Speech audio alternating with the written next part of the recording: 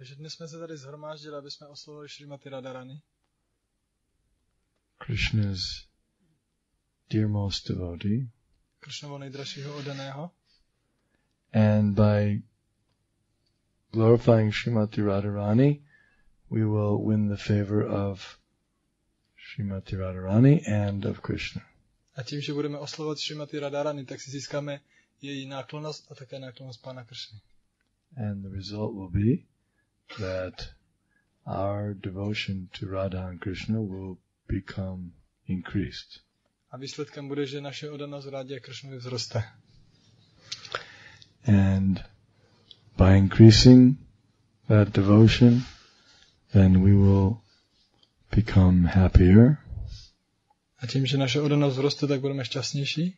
And more pure. A čistší.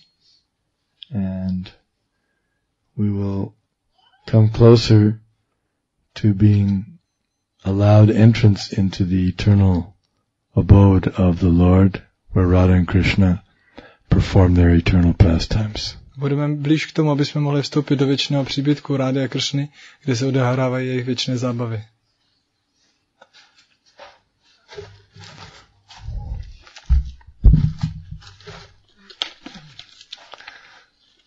It's not so easy to understand the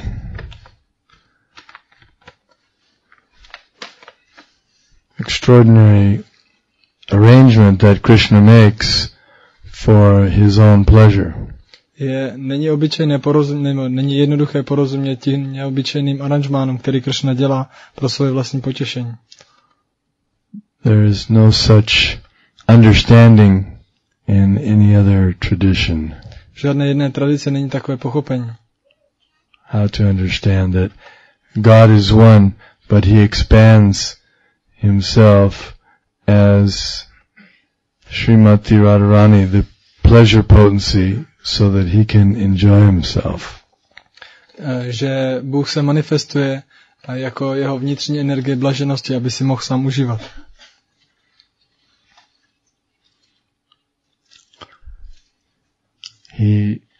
He has unlimited potencies. Má nekonečné energie. And because he has unlimited potencies, he can do whatever he likes. A protože má nekonečné energie, tak si může dělat cokoliv se mu zlíbí.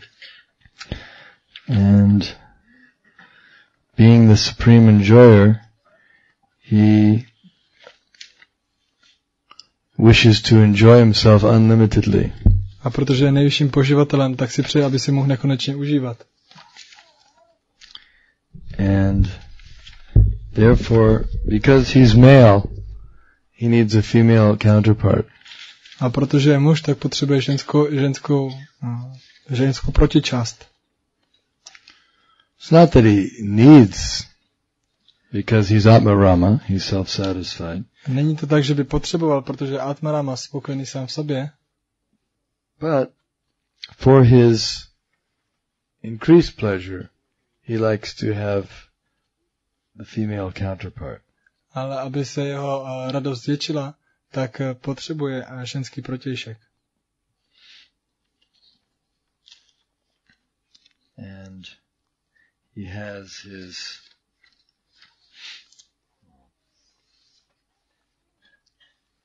internal pleasure potency. Má svou vnitřní energii a blaženosti. Hladini Shakti. Hladini Shakti. And Srimati Radharani is the manifestation of that Hladini Shakti. A Srimati Radharani je projevení této Hladini Shakti.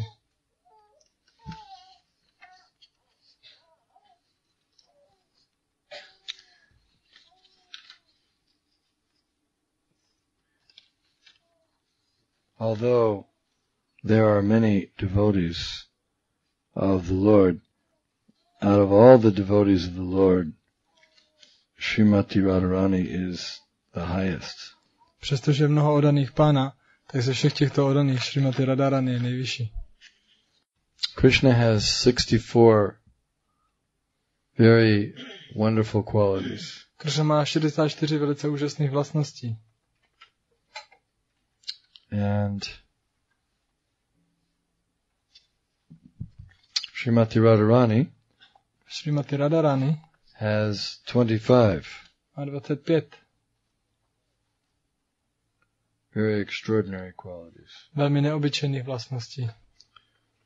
So we're going to discuss those 25 qualities. Budeme nyní diskutovat těchto 25 vlastností. First, she is very sweet and most charming to look at. Tak první je, že je velice sladká a je velice okouzlující se na ní dívat. 2, she is always freshly youthful. A vždy v plné mladosti. 3, her eyes are very restless. Za třetí, její oči jsou velmi neklidné. She's always moving her eyes. Vždy hýbe svýma očima.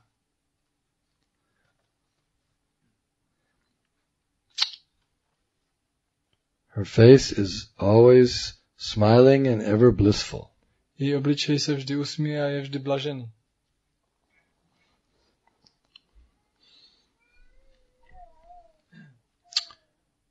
5, she has beautiful auspicious lines adorning her lotus hands and lotus feet. Má velice překrásné příznivé linky, které zdobí její lotosové nohy a její lotosové ruce. 6, she maddens Krishna with her fragrant bodily aroma. A Krishna šílí, když cítí její tělesné aroma.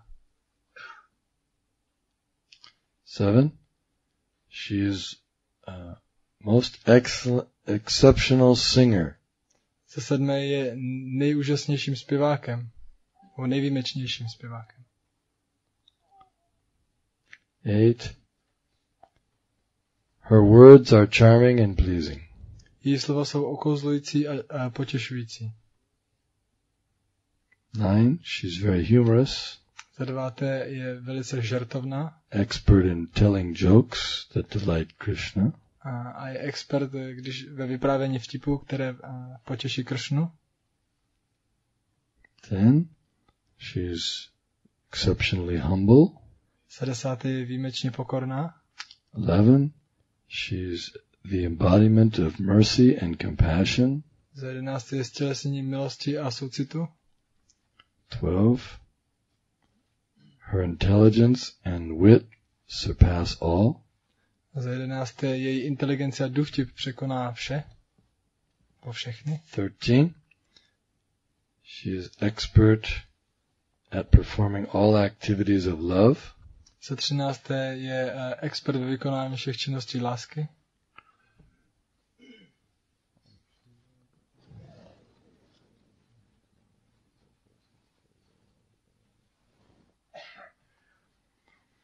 14, she's shy.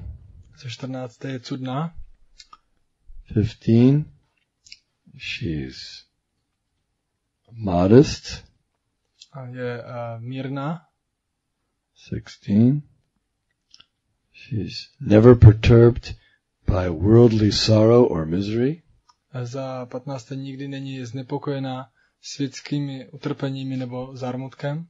17, she's grave. 17 je vážná. 18, she's ever fascinated to unite herself with Krishna. A za 19 vždy je fascinována tím, aby se spojila s Kršnou. 19, she has the highest sentiments of love.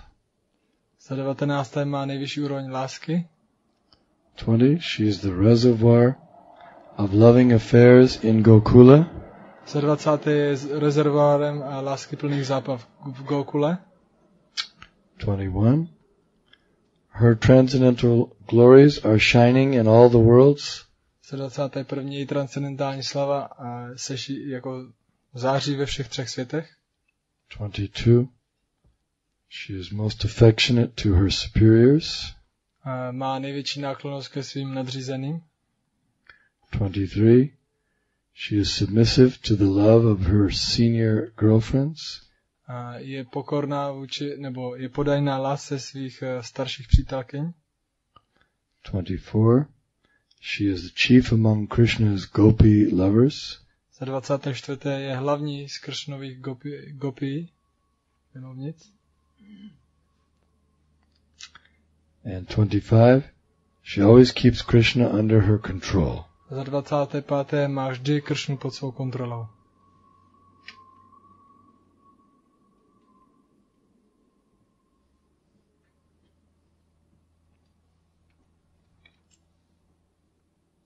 So she has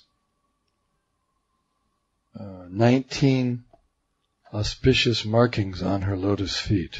Na svých lotosových nohách má 19 příznivých znamení. So let's hear about what those markings are. Tak nyní budeme naslouchat o tom, jaká jsou. On the left foot are 11 markings of an umbrella. Na levé noze má 11 znamení a to je deštník, Disc, čakra, disk,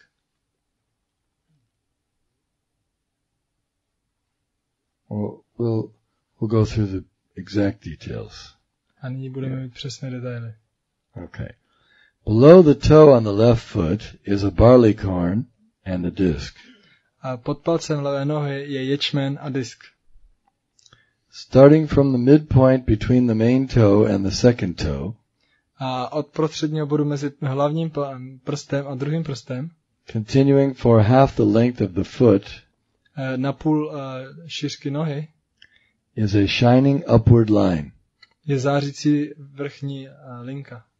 Below the middle toe are a lotus, Pod třetím prstem je lotus, flag, vlajka, flower, květina and a twig. a větvička. Below the little toe is an elephant goad. Pod malíčkem je tyčka na pohánění slonu. Below the disc is an umbrella. A pod tím diskem je deštník. And below that is a bracelet. A pod tím je náramek. On the heel is a beautiful looking half moon. A na patě má překrásně vypadající poloviční měsíc. So that's her left foot. Those are the markings. Tak to jsou značky na levé noze. Now the right foot. A nyní je pravá. On the heel of the right foot is a fish.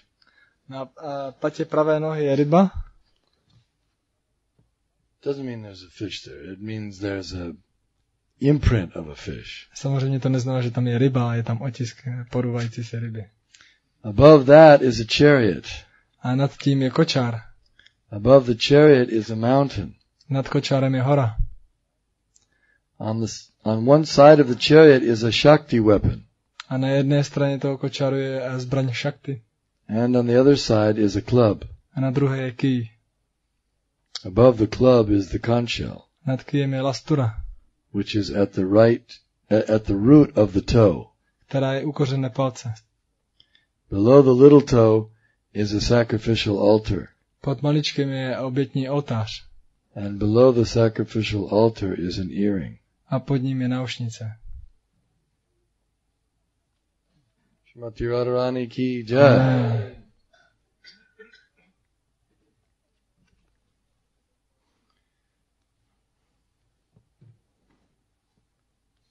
Now, we can read a little bit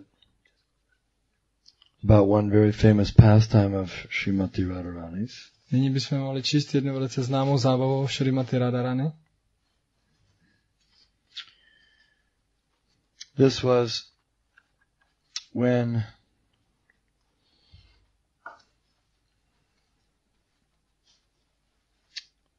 Uddhava came to visit Vrindavan. To bylo, když Uddhava přijel na návštěvu do Vrindavanu.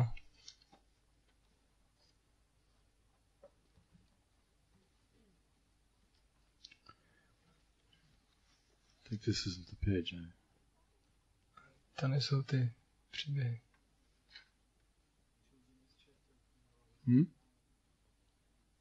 Yeah, but I picked the page. Máš tam vybral tu stránku.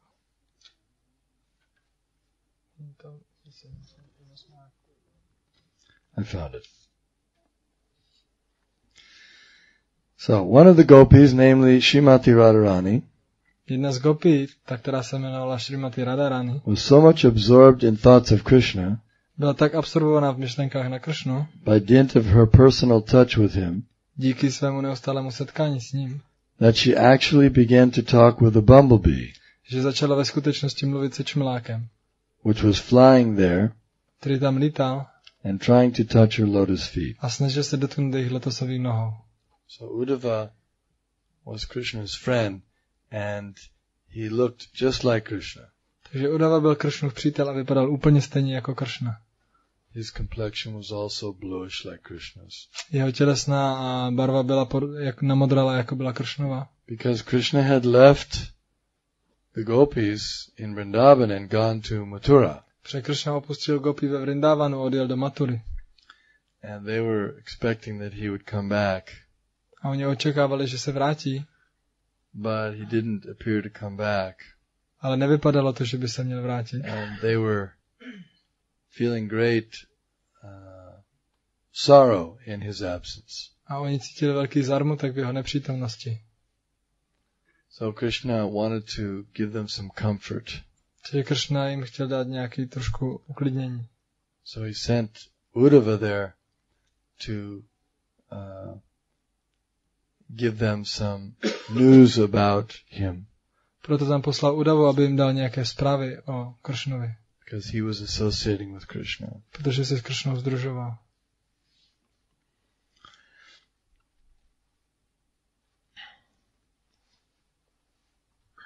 And he also had a letter that he wrote, and he wanted Uddhava to come and read that to the gopis. A také měl dopis, který napsal a chtěl po Uddavovi, aby ho tam dovezl a přečetl.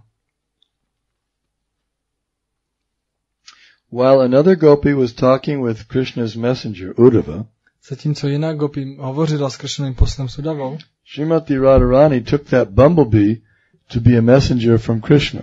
Srimati Radharani považovala toho čmeláka za posla od Kršny. And she began to talk with it as follows. A začala s ním takto rozmlouvat.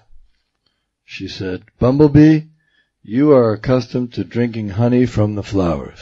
Řekla, čmeláku, ty jsi zvyklý na to, že piješ med z květin.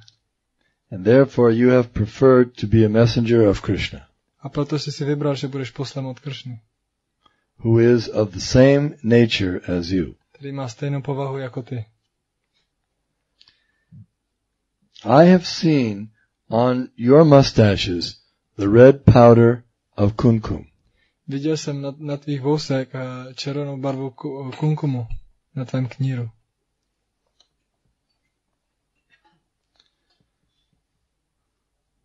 Which was smeared on the flower garland of Krishna, který byl na květinové girlandě Kršny, while he was pressing the breast of some other girl, zatímco on se objímal s nějakou jinou dívkou a tlačil na ňadra, who is my competitor.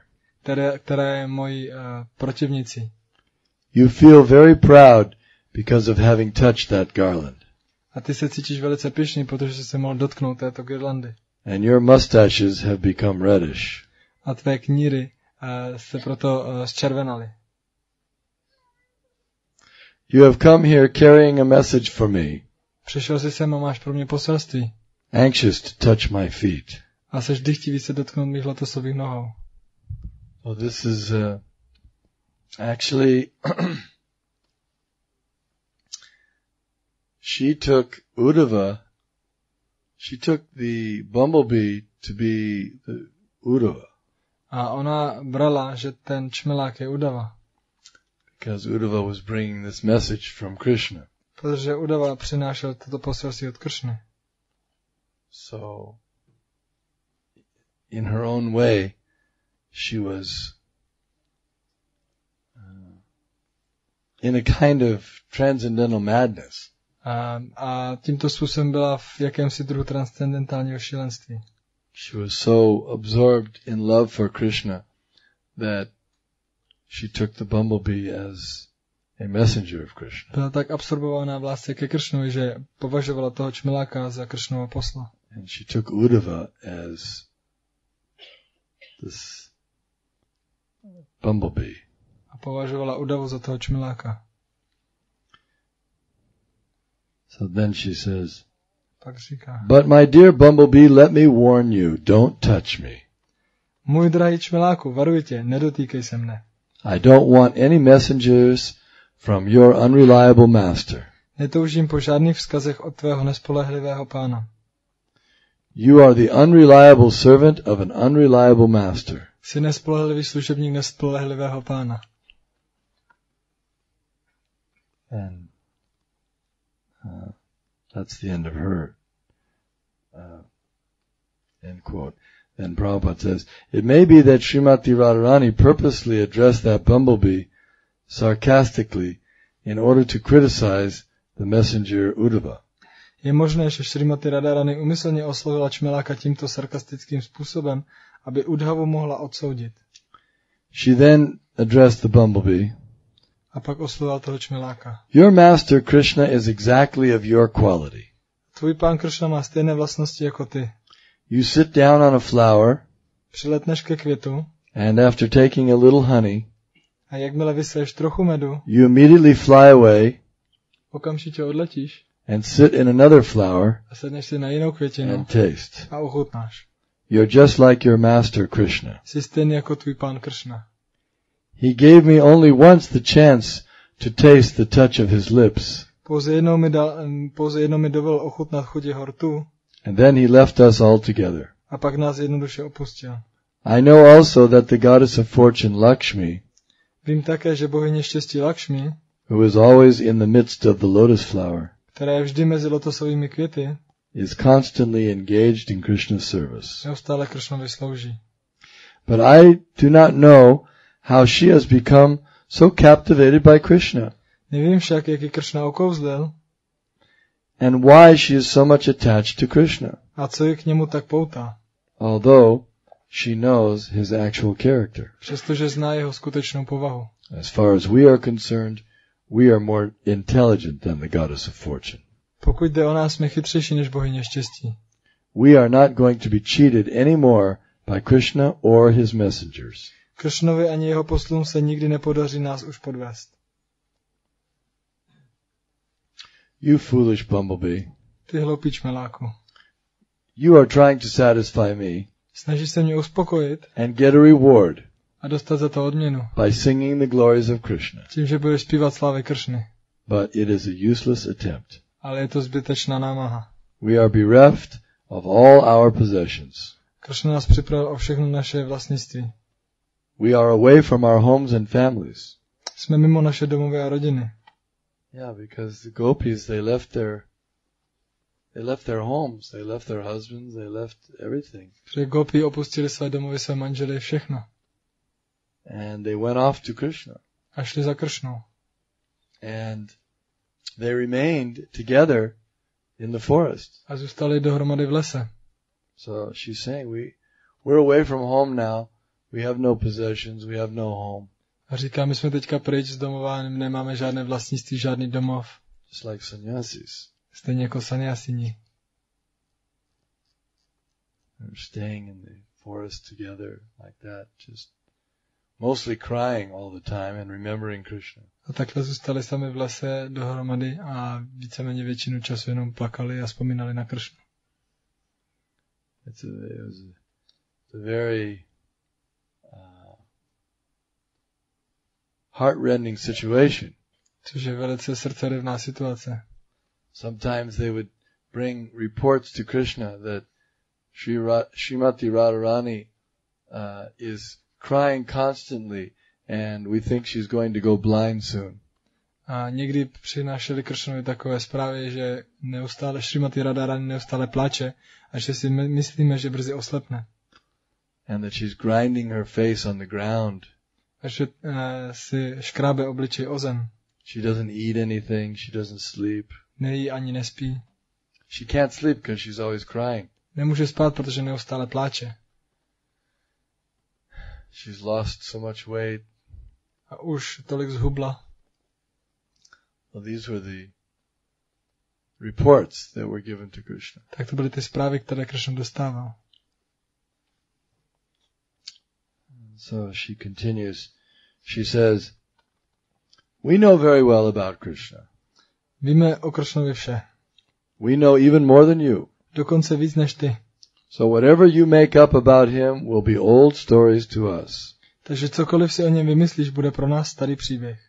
She was thinking that Uddhava was going to say, yes, Krishna is so nice and he loves you so much and he's always thinking about you. Ona si myslela, že teďka Uddhava začne říkat o Krishnovi, jak je pěkný, jak vás miluje a jak na vás neustále vzpomíná. She wasn't interested in hearing that. A ona o tohle nestála. She's heard all that before. Už to dávno slyšela. Yes, he's coming back, we know. Jo, on se vrací, už jsme slyšeli. Yes, and he's so fond of us. A on nás má tak rád. Because Krishna himself was very sweet. He was a very good talker. Protože Krishna byl velice dobrý v mluvení. He spoke very sweetly. On vždy mluvil velmi sladce. Gopis, there's no one more dear to me than you. Gopie, není nikdo, kdo by mi byl dražší než vy. And he captivated their hearts. A tak to okouzlo jejich srdce. And they gave up everything for him. A oni se pro něj vzdali všeho. And then he left them. A pak je opustil. So they're not really pleased with the way he was dealing with them. Tak oni nebyli moc spokojení se způsobem, s kterým s nimi Krishna jednal. So then Radharani continues. Pak Radhika pokračuje. Krishna is now in the city and is better known as the friend of Arjuna. Krishna je nyní ve městě a je spíše znám jako Arjunův přítel. He now has many new girlfriends. Jistě má mnoho nových družek. Who are no doubt very happy in association with him. Které jsou s ním bez pochyby velmi šťastné. Because the lusty burning sensation of their breasts has been satisfied by Krishna. Jsou šťastné, protože Krishna uspokojil pálivý pocit jejich ňader. They are now happy. A jsou nyní šťastní. If you go there and glorify Krishna, they may be pleased to reward you. Když tam půjdeš, tak tě odmění za to, že je potěšíš. You are just trying to pacify me by your behavior as a flatterer. Snažíš se mne uklidnit svými lichotkami. And therefore you have put your head under my feet. A proto jsi položil hlavu pod mou nohu. But I know the trick you are trying to play. Ale tuto lest znám. I know that you are a messenger coming from a great trickster, Krishna. Vím, že jsi poslal velkého podvodníka Kršny. Therefore please leave me. Odejdi, prosím tě. She's speaking to this bumblebee. Takhle mluví k tomu čmelákovi. Bumblebee's flying around. A ten čmelák okolo lítá. It's questionable whether or not this bumblebee was actually doing what she thought. Ta otázka je, jestli samozřejmě ten čmelák dělal opravdu to, co ona si myslela. It's unlikely that the bumblebee was actually coming there with the message. Je nepravděpodobné, že by ten čmelák tam opravdu přijel s nějakým poselstvím. But Uddhava was there. Ale Uddhava tam byl. She continued, I can understand that you are expert in reuniting two opposing parties. Pokračovala. Je mi známo, že jsi odborník k sjednocování dvou proti sobě stojících stran. But at the same time, you must know that I cannot place my reliance on you. Ale zároveň bys měl vědět, že nemohu důvěřovat ani tobě, nor upon your master Krishna. Ani tvému pánu Kršnovi. We left our families, husbands, children and relatives only for Krishna. Jen kvůli Kršnovi jsme opustili naše rodiny, manžele, děti a příbuzné. Yet he did not feel any obligation in exchange. Ale přesto se necítil nějak zavázán, aby se nám odměnil. He has left us for lost. Opustil nás natrvalo. Do you think we can place our faith in him again? Myslíš, že mu ještě můžeme věřit? We know that Krishna cannot be long without the association of young women. Víme, že Kršna nemůže zůstat dlouho bez společnosti mladých žen. That is his nature. A taková je jeho povaha. He is finding difficulty in Mathura because he is no longer in the village among innocent cowherd girls. V Matuře naráží na potíže, protože se jich nenachází mezi nevinnými vesnickými pasačkami. He is in aristocratic society and must be feeling difficulty in making friendships with the young girls. Pohybuje se v aristokratické společnosti a musí mít potíže s navazováním styku s mladými dívkami. So she was thinking that Krishna wanted to get some of his old girlfriends back. Takže ona si myslela, že Kršna chce některé ze svých starých přítelkyň zpátky. She was saying maybe he's having difficulty making new girlfriends. Protože možná má problémy hledat si nový přítelkyně. because they're city girls and we were easily misled by Krishna because we're just innocent village girls. Protože oni jsou městské dívky, ale my jsme vesnické dívky a nás je snadné svést. So she was thinking that Uddhava had come there to solicit on behalf of Krishna to bring some girls for Krishna's pleasure. Takže ona si myslela, že Uddhava tam přišel ve jménu Krishna, aby licitoval a aby přivedl zpátky nějaké nové dívky a staré dívky. Perhaps you have come here again, sometimes in helping him to canvass the gopis. Protože taky někdy Krishna používal své přátelé pasáčky, aby přemlouval gopie. They were all engaged in these affairs. Oni všichni byli zaměstnáni těmito záležitostmi. Sometimes they carry love notes from Krishna to the gopis or back from the gopis. Někdy nosili milostné vzkazy od Krishny gopím a někdy na zpátek. Even the parrots also were involved. Dokonce papoušci v tom byli zaměstnaní. They were engaged in these pastimes also. V těchto zábavách. Everyone was assisting Krishna in his pastimes. Každý asistoval Krishnovi v jeho zábavách. But why should you, Radharani said, but why should Krishna expect us to go there? A Radharani pokračovala. Proč však Krishna očekává, že tam půjdeme? He is greatly qualified to entice all other girls, not only in Vrindavan or Mathura, but all over the universe. Dokáže uvést v pokušení všechny dívky nejen ve Vrindávaně nebo Matuře, ale v celém vesmíru. His wonderfully enchanting smile is so attractive, and the movement of his eyebrows so beautiful, that he can call for any woman from the heavenly middle or plutonic planets. Jeho překrásný půvabný úsměv je tak přitažlivý a jeho pohyby jeho obočí jsou tak krásné, že může přilákat kteroukoliv ženu z nebeských, středních či pekelných hvězdných soustav.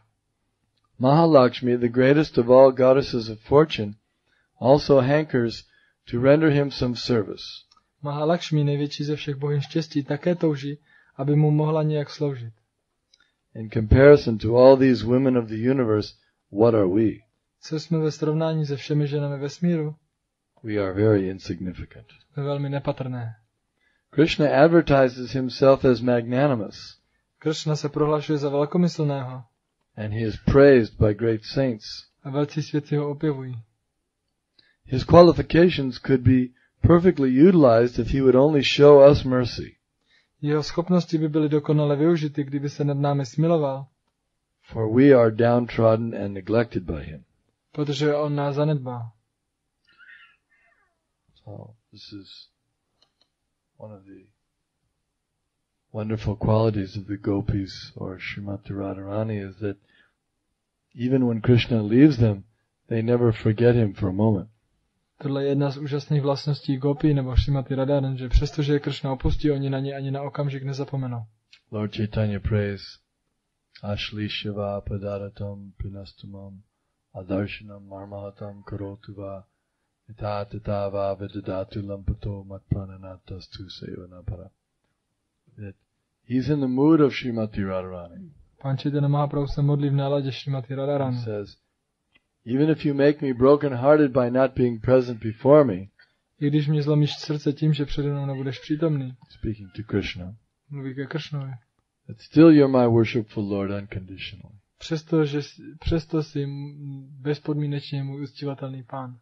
This is, you see, Radharani, even though she's angry with Krishna, he's left her, but still she's saying, why don't you be merciful on us and come back to us? Přestože Radharani se zlobí na Krishnu za to, že odešel, přesto říká, proč se nevrátí zpátky a neprokáže nám nějakou milost. She continued, you poor messenger. Pokračuje. Ubohý poslíčku. She's speaking to the bumblebee. Mluví k tomu čmelákovi. You are only a less intelligent servant. Jsi pouze méně inteligentní služebník. You do not know much about Krishna. O Krishnovi toho mnoho nevíš. How ungrateful and hard-hearted he has been. Jak je nevděčný a nelítnostný. Not only in this life, but in his previous lives also. A to nejen v tomto životě, ale i v předešlých. We have all heard this from our grandmother Purnamasi. Slyšeli jsme to všechno od naší babičky Purnamasi. She has informed us that Krishna was born in a Kshatriya family previous to this birth. Řekla nám, že Krishna se ve svém předešlém životě zrodil jako velký král Ramachandra. And was known as Ramachandra. Známý pod jménem Ramachandra. In that birth, instead of killing Vali, an enemy of his friend, Místo, aby zabil Valiho, nepřítele svého přítele, in the manner of a Kshatriya, jako kshatriya, he killed him just like a hunter. zabil ho jako lovec. A hunter takes a secure hiding place and then kills an animal without facing it. Lovec se skryje na bezpečném místě a pak zabije zvíře, aniž by se vystavil nebezpečí. So Lord Ramachandra, as a Kshatriya, should have fought with Vali face to face. Takže pan Ramachandra měl bojovat s Valím tváří v tvář. But, instigated by his friend, Jako kshatriya, ale na popud svého přítele, he killed him from behind a tree. se schoval za strom a zabil ho. Thus, he deviated from the religious principles of a Kshatriya. Tímto porušil náboženské zásady kshatriyů. So she's criticizing. Tak ho takhle kritizuje Krishna. Not only is she criticizing him in this life, but she's criticizing him in his previous life also. A ne, že ho kritizuje za jeho jako tento život, ale také za ten předešlý. She heard from her grandmother. A což slyšela od své babičky. Purnamasi used to. So they knew that Krishna was God. Takže oni věděli, že Krishna je Bůh. Or at least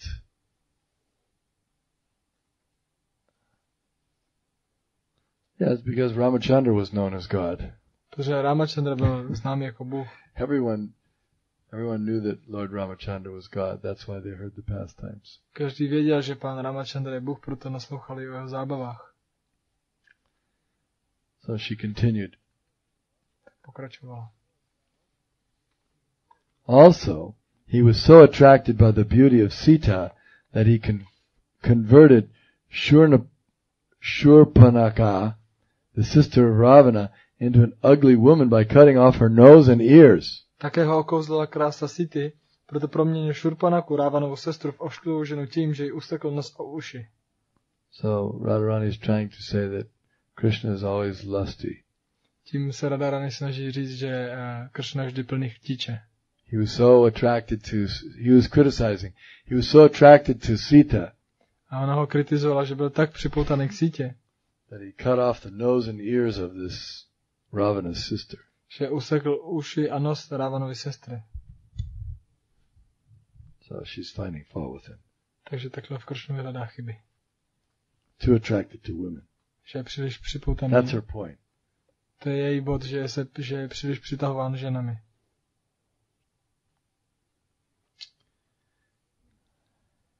Yes, she says, Shurpanaka proposed an intimate relationship with Ramachandra, and as a Kshatriya he should have satisfied her. Shurpanaka mu totiž dělá milostné návrhy a jako Kshatriya ji měl uspokojit.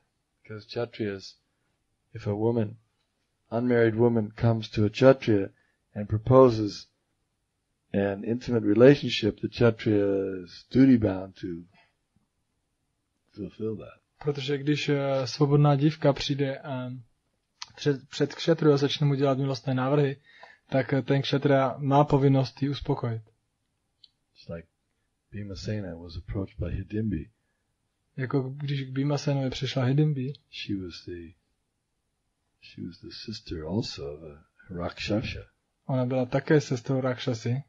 So Bhima, he said, I don't wish to marry you. A Bhima řekl, já si nepřeju s tebou se oženit. And so Kunti, his mother, and Yudhishthira, they said, no, but it's dharma. You're supposed to accept her. Ale Kunti, jeho matka, a Yudhishthir mu řekli, že ne, musíš ji přijmout, protože je to dharma kshatri. But Bhima said, but she's a Rakshashi. She's a man-eater. Ale Bhima řekl, cannibal. Ona je kanibal, ona pojídá lidi. How can I marry a cannibal? Jak si můžu vzít kanibala? You couldn't see his point. A oni nemohli vidět ten bod.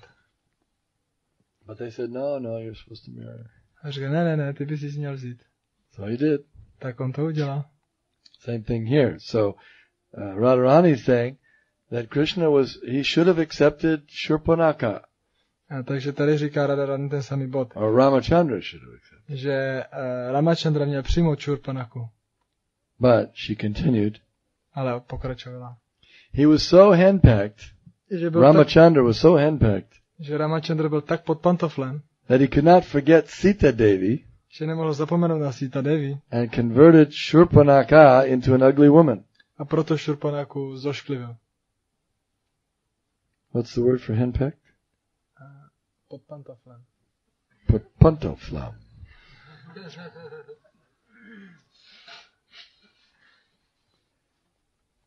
She said, Radharani continued. Radharani pokračovala. Before that birth as a Kshatriya, před tímto zrozením jako Kshatriya, he took his birth as a Brahmin boy known as Vamandev. Se narodil jako brahmanský chlapec známý jako Vamanadev. And he asked charity from Bali Maharaj. A požádal Bali Maharaju o dar. Bali Maharaj was so magnanimous. Bali Maharaj byl tak velkodušný, that he gave him whatever he had. Že mu dal všechno, co měl. Yet Krishna, as Vamandev, přesto Krishna jako Vamanadev, ungratefully arrested him. A ho nevděčně zajal. Just like a crow. Jako vránu. And pushed him down to the Patala kingdom. A potlačil ho do Patalského království. We know all about Krishna and how ungrateful he is. Víme všechno o Krishnovi a o jeho nevděčnostech. Boy, she's criticizing him in 3 births. So let's see, Krishna, Rama and Vaman, 3 births. Tak ho kritizuje za 3 životy hnedka. She says, but here is the difficulty. Ale tady je v tom jeden problém. In spite of his being so cruel and hard-hearted, přestože je tak krutý a necitelný, it is very difficult for us to give up talking about him. Je velice těžké pro nás o něm přestat mluvit. Not only are we unable to give up this talk, nejen, že my o něm nejsme schopni přestat mluvit, but great sages and saintly persons also engage in talking about him. Ale i velcí svědci a svaté osoby o něm neustále hovoří. We gopis of Vrindavan, my gopi z Vrindavanu, do not want to make any more friendships with this blackish boy. Si již nechceme více přátel s tímto načernalým chlapcem. But we do not know how we shall be able to give up remembering and talking about his activities. Ale nevím, jak se nám podaří na něho nemyslet nebo nemluvit o jeho činnostech.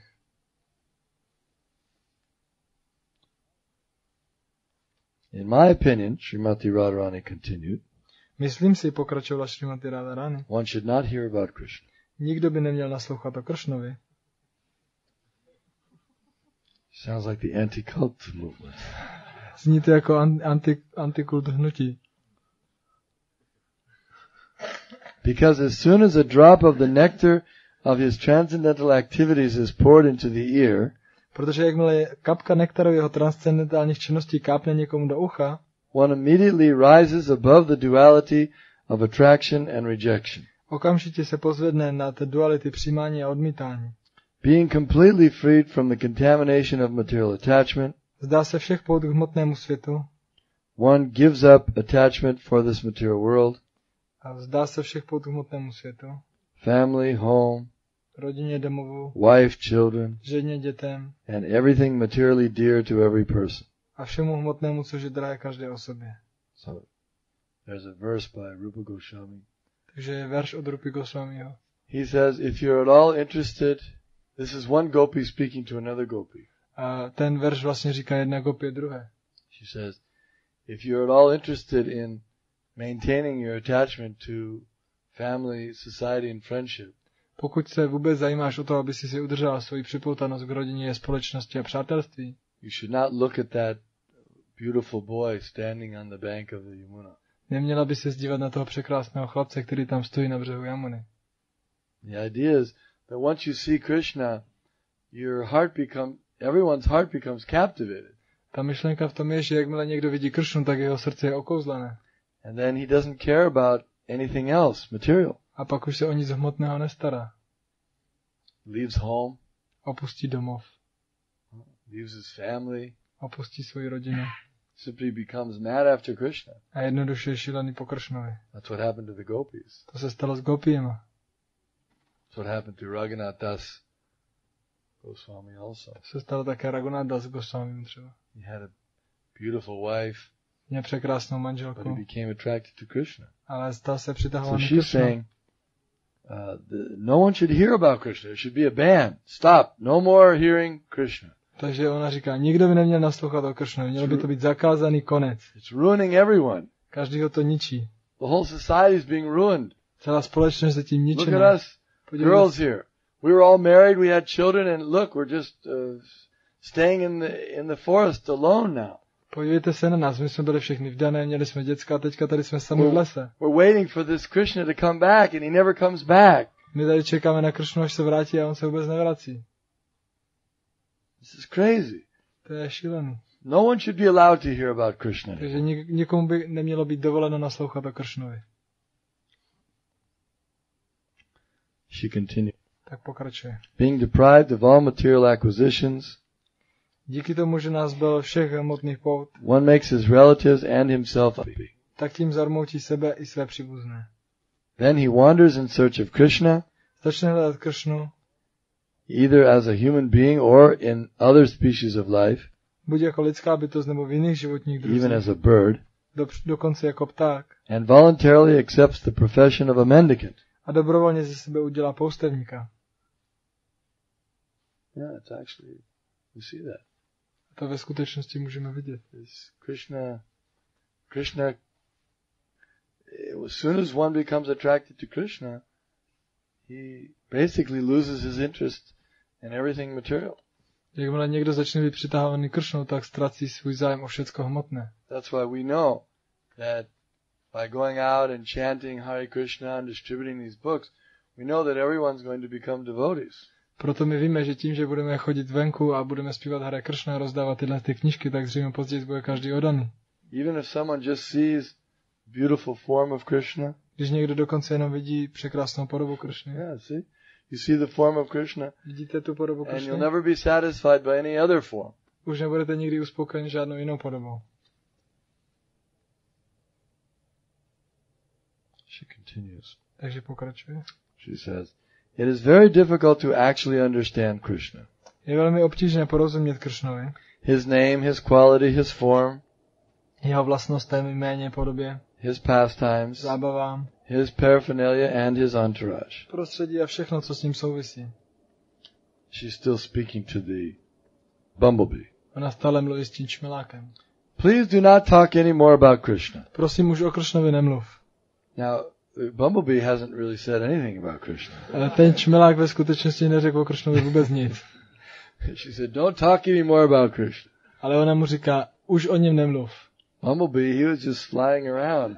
Ten čmelák tam okolo jenom lítal prostě.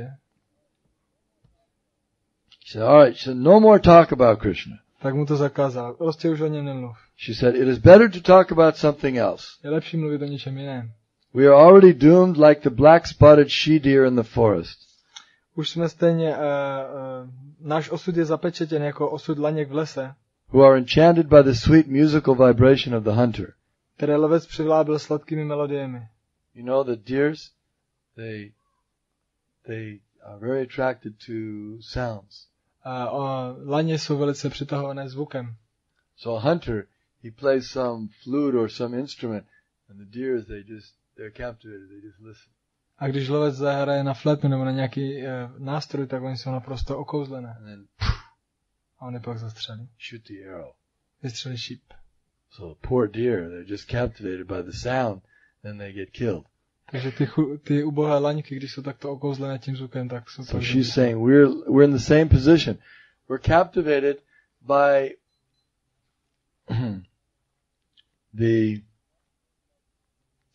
we're captivated by Krishna, the sound of his name, the sound of his flute. Takže Radharani říká, že my jsme v tom samém postavení, my jsme okouzlené Kršnou, flétnou, jeho podobou. We're doomed. A my jsme takto, náš osud je zapečetěn. In the same way, we've been enchanted by the sweet words of Krishna. My jsme stejným způsobem byli okouzlené sladkými slovy Kršny. And again we are thinking of the rays of his toenails.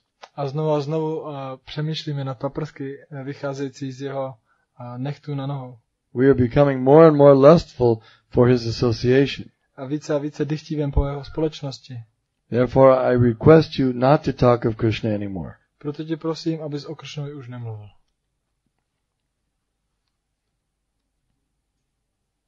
This is called Udkurna.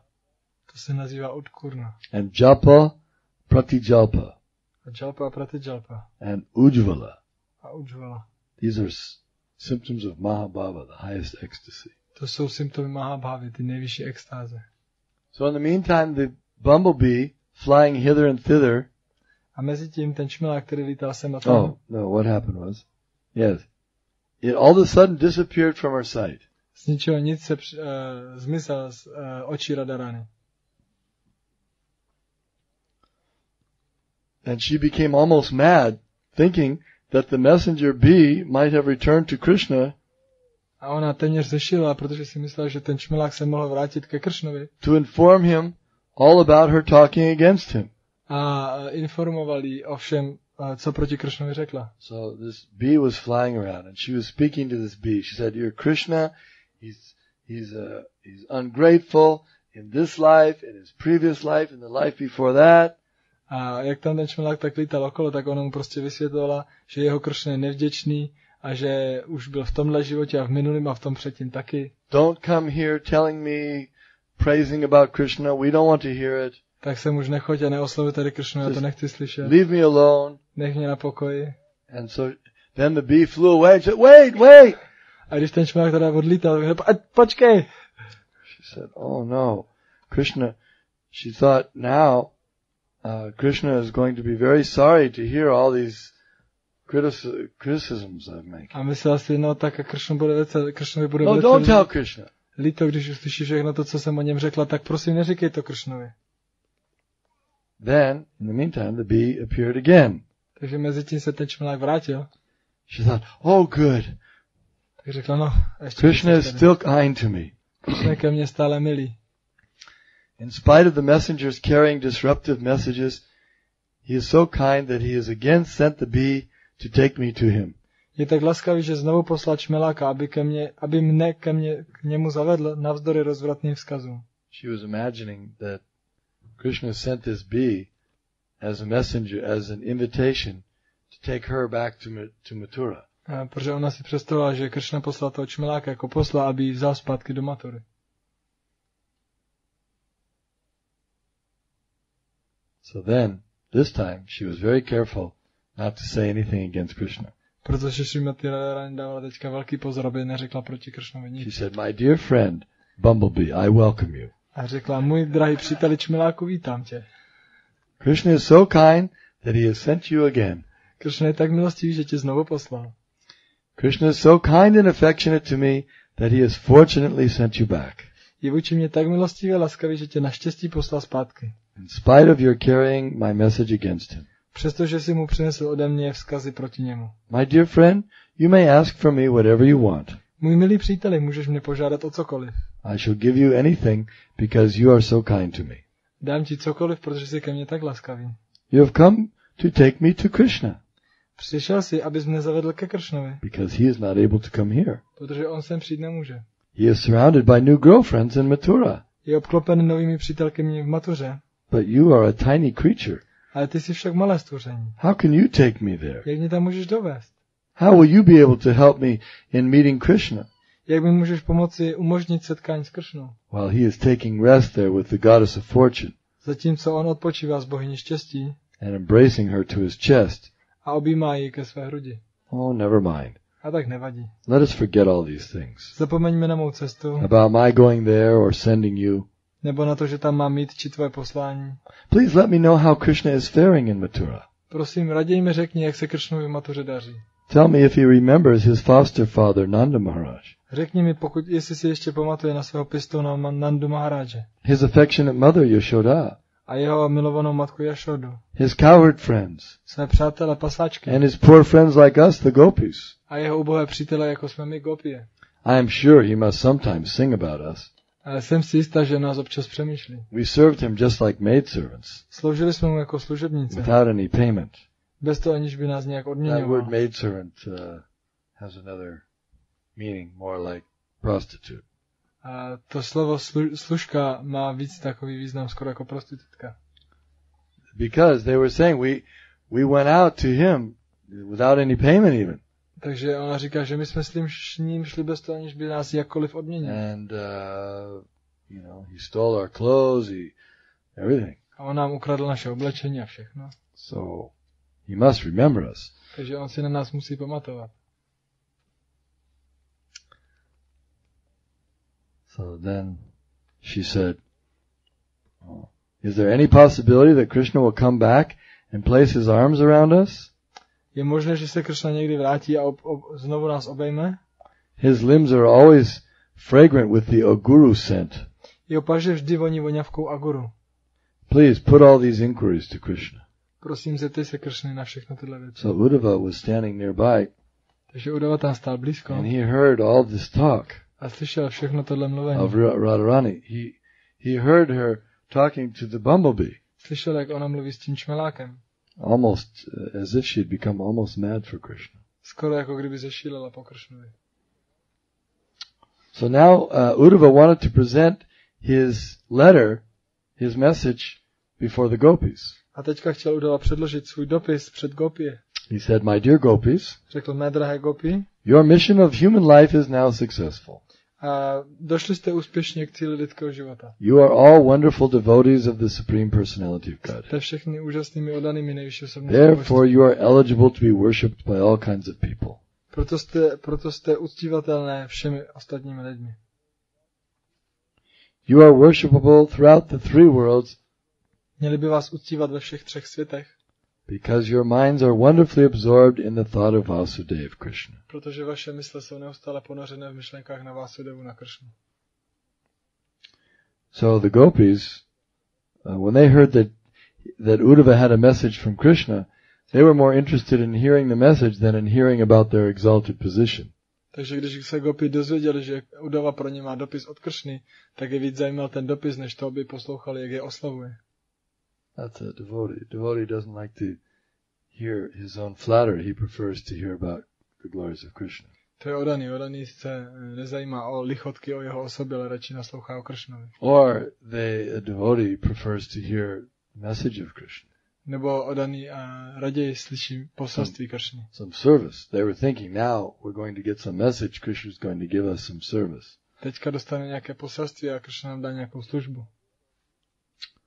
So Uddhava said, my dear gopis, a Uddhava řekl, mé drahé gopi, I am especially deputed to carry this message to you, who are such great and gentle devotees. Byl jsem zvláště určen, aby jsem vám donesl toto poselství, protože vy jste tak velké a laskové oddané.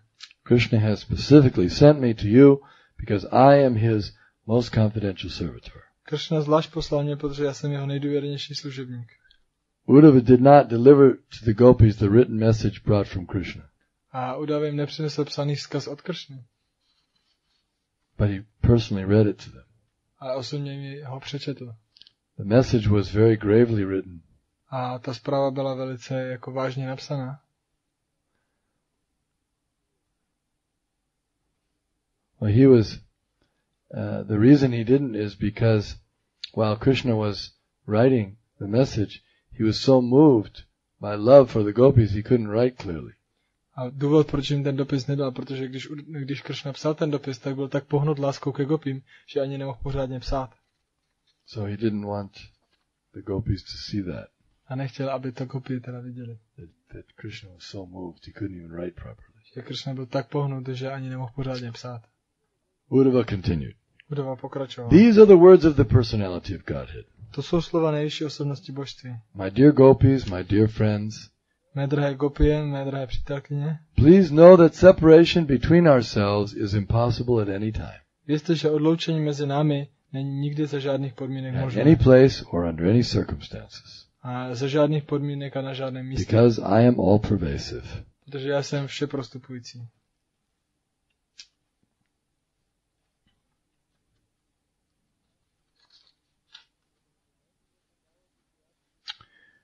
Transcendental knowledge of the absolute truth is no longer necessary for you. Transcendentální poznání absolutní pravdy pro vás už není důležité. You are accustomed to love me from the very beginning of your lives. Zvykli jste si na to mě milovat již od začátku svých životů. my dear gopis, to increase your super excellent love for me. Moje drahé gopy, abych zvětšil vaši neuvěřitelnou lásku pro mě. I have purposely separated myself from you, Jako záměrně jsem se od vás odloučil. so that you may be in constant meditation on me. Abyste na mě neustále meditovali. The gopis said, "We have heard that King Kamsa, who was always a source of trouble for the Yadu dynasty, has now been killed." A gopy odvětili. My jsme slyšeli, že král Kamsa, který byl vždy zdrojem problému pro jadovskou dynastii, byl nyní zabit. So they heard that Krishna had killed Kamsa. Oni slyšeli, že Krishna zabil Kamsa. Kamsa was so demoniac. Kamsa byl tak démonský. So they said, Gopi said, "This is good news for us. Tak jako řekli, to je pro nás dobrá zpráva. We hope therefore that the members of the Yadu dynasty are very happy Proto doufáme, že členové jadovské dynastie jsou velmi šťastní in the association of Krishna, ve společnosti Kršny, who can fulfill all the desires of his devotees. který může splnit všechny touhy svých oddaných. My dear Uddhava, Můj drahý Udavo, kindly let us know whether Krishna sometimes thinks of us prosím, řekni nám, jestli na nás Kršna někdy myslí. while in the midst of highly enlightened society girls in Mathura, Zatímco je uprostřed těch velice vznešených dívek Matuře, so in this way, discussion. tímto způsobem takto diskutovali. Srimati Radharani ki jai. So, are there any questions? Má někdo nějakou otázku?